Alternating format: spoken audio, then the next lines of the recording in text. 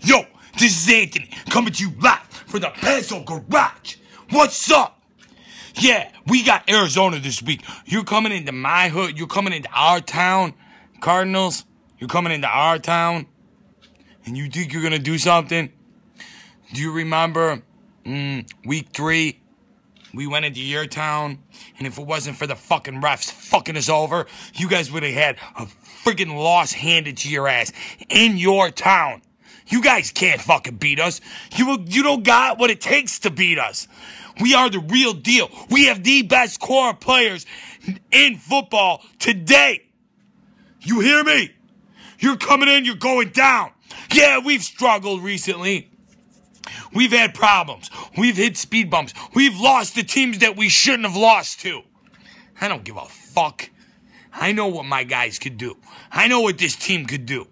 And for the love of God, Jed York, stop letting fucking Roman call our offensive plays. What was that shit last week? You should fucking feel embarrassed. A 21-point lead. A running back that's averaging over 10 yards per carry. And what do you do in the second half? You pass the fucking ball. He's the dumbest motherfucking coach that I've ever lived to watch. I'm 39 years old. I've watched a lot of coaches come and go throughout the whole league, okay? Just not with the Niners. But there was a lot from that time period with the Niners, okay? After George Seifert, it was just like, we were going through coaches like water. And you got to be the stupidest fucking coach that I've ever met. I mean, come on, dude. You blow a 21-point fucking lead at home because you forget that your running back was putting up mad-ass yards and he couldn't be stopped. Just go away, please. Go fucking coach for some other team. Go be their head coach. Feel important because you got a head coaching job. And destroy those fucking guys. Because you don't belong with the red and gold. You don't deserve to have red and gold on your head, on your fucking shirt, in your ass. You don't even deserve to have it as toilet paper. You don't deserve this team at all. Not even close. Now listen to me. I asked the faithful fans out there 2 weeks ago, last week's game, to go in there and chant out, "Re-sign Harbaugh! Re-sign Harbaugh!" What did I hear? Oh, gods! I didn't hear shit. Nothing. Come on, people.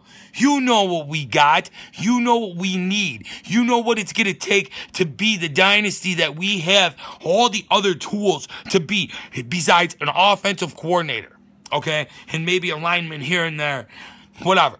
Okay, but we're right there. But it starts with our head coach.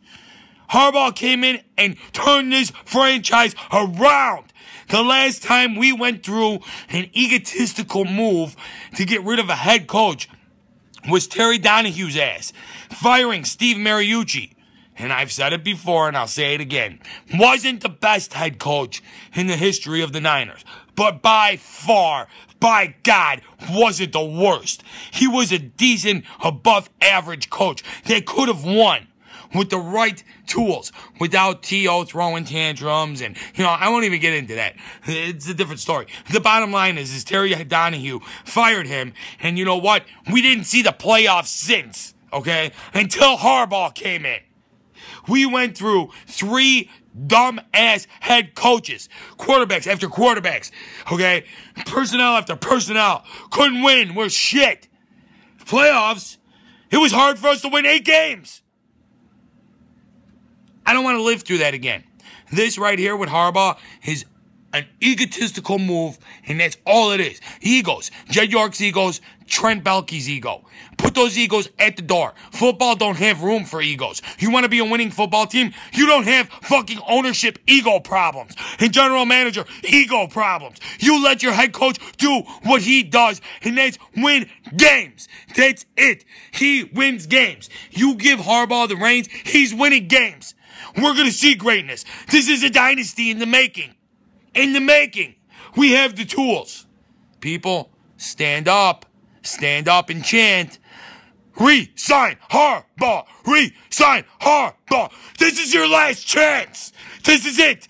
After this game, the season's over. It's done with. If he makes an egotistical move, you can blame yourselves. Because I'm doing everything I possibly can from Illinois. Okay? Tweeting Jed York 2 to 4 times a day. On Christmas Day. On Christmas Eve. I won't relent. I'm telling him my opinion. I've got San Francisco radio stations retweeting my tweets. I'm trying to cause a ruckus. Help me, people. Please, help me.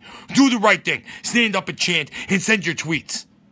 That's it. Let's go in. Let's go into Santa Clara to Levi Stadium and smack these Cardinals in the teeth and end this season on a high note. Passo out.